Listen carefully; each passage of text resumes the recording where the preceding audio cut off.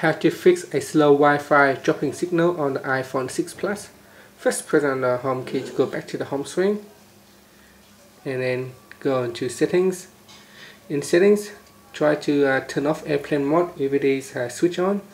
So maybe even if you just could try to turn on and off. So toggle the option a few times. Then go into Wi-Fi, try to turn off Wi-Fi, leave it for 10 or 15 seconds, then turn it back on. You might also want to try to go into the Wi-Fi network and then tap on forget this network and then rejoin the Wi-Fi network with a password. You can also try to reboot the phone by simply press and hold to the home key and the lock screen key for 10 seconds. So press and hold both buttons for 10 seconds until the phone restart. So that will reboot the phone. You can also try to disable Bluetooth if you have it turned on. So go into settings, and then in settings tap on Bluetooth and then turn it off.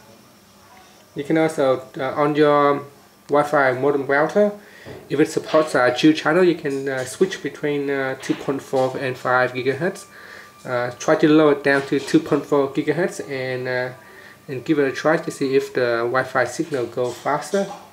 You can also try to change the router channel, and this has to be done on a Wi-Fi admin page. So go to your Wi-Fi router admin page and change the router channel.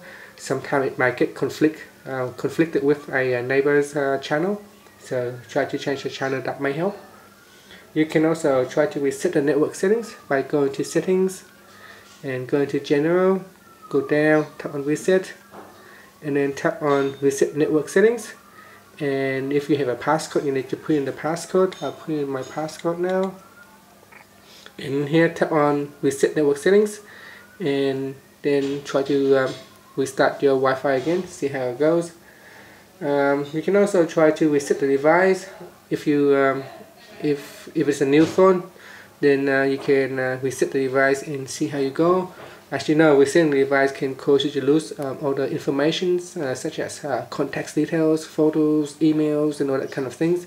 So make sure that you back up your phone, and once you back up, then you can perform a factory reset. Of course, factory reset will never guarantee that you have a 100% success rate, but you could give that a try. And if you don't really want to give that a try, you can always try to maybe just wait for an update to see if there's a new software update. So go into settings, and then go to general, in the about, or here in the software update, you can see you can tap on the update. If there is an update available, just tap on the install now button to install the update. And yeah, give all that solutions a try and see how you go, and see if you can improve your Wi-Fi signal. Thank you for watching this video.